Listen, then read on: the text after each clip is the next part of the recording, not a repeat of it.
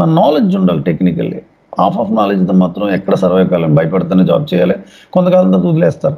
అందుకే initial launching మనం పెర్ఫెక్ట్గా launch అవ్వాలని చెప్తానండి. స్ట్రాంగ్ లాంచింగ్ ఉండాలి.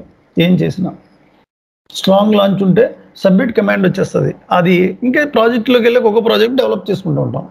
సో ప్రాజెక్ట్ స్టార్ట్ అవుతుంది. ఈరోజు మెయిల్ చేస్తారు, రూమ్ బుక్ చేసుకున్నారు, రూమ్లో users maybe 6th room, maybe f i వాళ్ళు 4th రూమ్, పీపీ వాళ్ళు డిఫరెంట్ రూమ్స్, అబాప్ ఎవరికాల రిక్వైర్మెంట్ గ్యాదరింగ్ చేసుకోవాలండి. Project manager maybe project manager sitting in the US, me in front of ఉండకపోవచ్చు. ఒక ప్రాజెక్ట్ మేనేజర్కి టాప్ బిల్లింగ్ ఉంటుందండి. ఒక ప్రాజెక్ట్ మేనేజర్కి ఒకే ప్రాజెక్ట్ అసైన్ అవుతుంది, 2 ప్రాజెక్టులు ఉంటాయండి.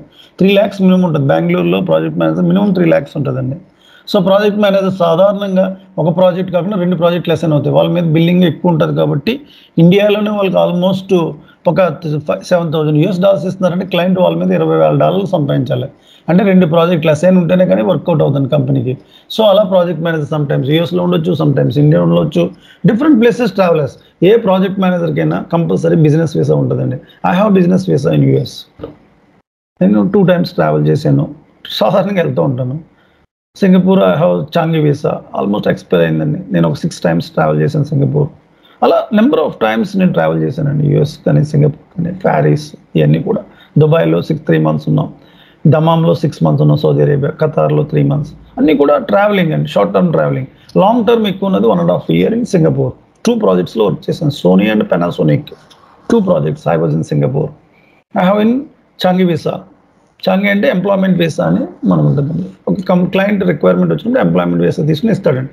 పిఆర్ నేను అప్లై చేయలేదండి, నేను ఇండియా బ్యాక్ అయిపోయాను. నేను ఇండియాలో సెటిల్ అవ్వాలి, ఇవ్వండి. అన్ని కంట్రీస్ తిరిగేసాం.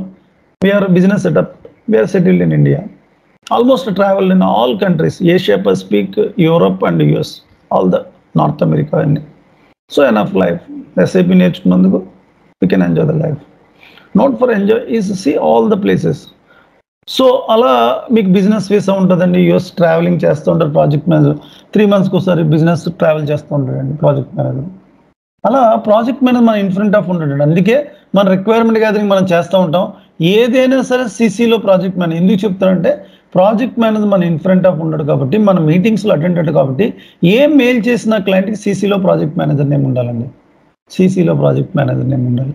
మేజర్ ఇష్యూ వస్తే ప్రాజెక్ట్ మేనేజర్ మనం కాల్ తీసుకుని మాట్లాడతాం, ఇలా ఇష్యూ ఉంది ఇలాంటి క్లయింట్తో మాట్లాడతాడు ప్రాజెక్ట్ మేనేజర్. ఎప్పుడు కూడా స్మూత్గా రన్ చేస్తాను ట్రై చేస్తారు ఎవరి సైడ్ నుంచి అనేది. ఎందుకంటే అందరి మీద అన్ని రెస్పాన్సిబిలిటీస్ ఉంటాయండి. ప్రాజెక్ట్ మేనేజర్కి ఉండేది ప్రాజెక్ట్ మేనేజర్కి ఉంటుంది, మనకు ఉంటుంది. సెకండ్ పాయింట్, యూజర్స్తో ఎప్పుడు కూడా ఫైట్ చేయొద్దండి. యూజర్స్తో ఫైటింగ్ స్టార్ట్ అయిందా మనకి ఈగోస్ వచ్చేస్తాయండి. యూజర్స్ ఎప్పుడు పట్టుకుంటారంటే, ఏదన్నా రిక్వైర్మెంట్ గ్యాదరింగ్ కానీ ప్రాపర్గా మనం హ్యాండిల్ చేయనప్పుడు అది మేనేజ్మెంట్కి మెయిల్ చేస్తారండి. This guy is not handling properly. అవి మనకు తెలవండి, మనకు రావు.